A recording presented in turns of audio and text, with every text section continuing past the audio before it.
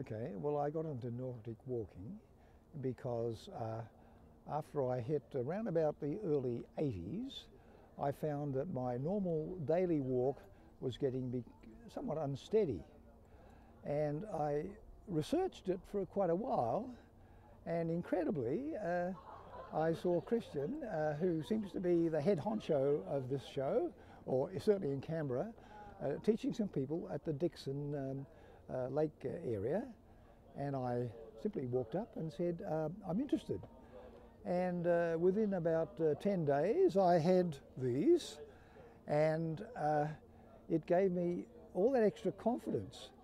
And that was about a year ago, and I think truthfully I'm still here. That's one good thing.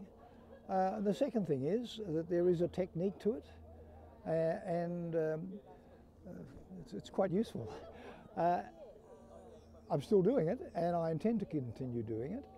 And as a benefit, at least once a week, sometimes twice a week, we walk on the lake, and there is a quite unexpected but delightful social interchange, quite light, good fun, and everyone trying to keep fit, which really is what it's all about.